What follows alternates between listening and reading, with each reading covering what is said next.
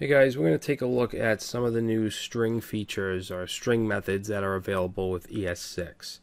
Alright, and these are used to target expressions inside of a string. So first thing we'll do is create a string. We'll call this the string. And let's do hello. My name is Brad and I love JavaScript. Alright, so we have a string. Now there's three methods that I want to show you. The first one is starts with. Second one is ends with. Third one is includes. And you may know what these do just by reading the names. But let's say console.log, and we're going to use the string variable. And from there we're going to say dot starts with, and let's pass in hello. Okay, we save that, reload, and we get true because it starts with hello. If I take off this this H and save it, we get false. If I take it off here, save it, obviously we get true. Okay, so very simple. It can just give you a true or false to see depending on what the string starts with. Okay, end with also is pretty much the same thing, just on the other side. Alright, so let's say the string dot ends with, let's see what it ends with, JavaScript. If we say JavaScript, save it, reload, we get true. Take off the T, reload, we get false. Take it off up here, we get true again. Alright, so that's ends with. Now we have includes. Okay, so let's change ends with to includes. If we leave JavaScript in there, we get true.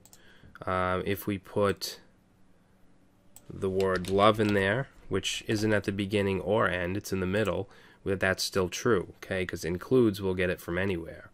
If we put loves and we reload, we get false because the word loves is not anywhere in there. Alright, so that's how these three methods work. Now I wasn't going to stick it in here, but this video was really short, so we're also going to go over some of the number methods that are available. Alright, so, or not just the number methods, but just different features for numbers. So for instance, if we want hexadecimal value, JavaScript ES5 supported that. So for instance, if we want to say 0xFF, okay, if we go run that, we get 255. Alright, this is hexadecimal.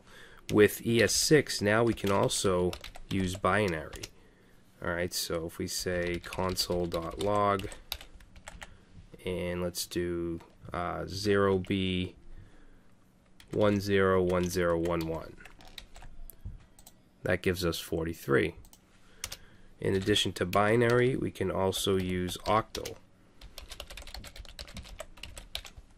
So let's do 0 and then the letter O and then 543. Reload and we get 355. Alright, so we can use hexadecimal, binary, and octal notation. Next thing, we have some number methods. So let's say console.log number dot is finite. Alright, we want to pass something in here, let's say 3. And I'm actually going to just comment these out. Okay, so if we go ahead and reload, we get true. Okay, 3 obviously is finite. If we do -3, it's true, still finite.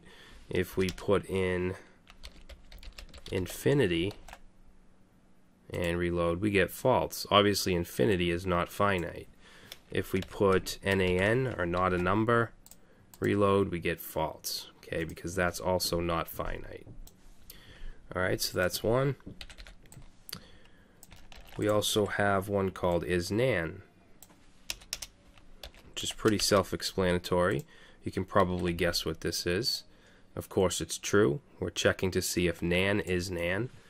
If we put a number in here, okay, that's going to be false. We could put a string in here. That's going to be false. The only thing that's going to be true is nan. Alright, and then the last one I want to show you is integer. Okay, so that checks to see if something is an integer. Let's go ahead and run nan. That's false. If we run 2, that should give us true. Even if we do a -2, that should also be true. Okay, if we do, let's say, infinity, that's false. Alright, so those are some of the new number methods. In the next video, we're going to take a look at how to use default parameters in ES6 as well as the spread operator.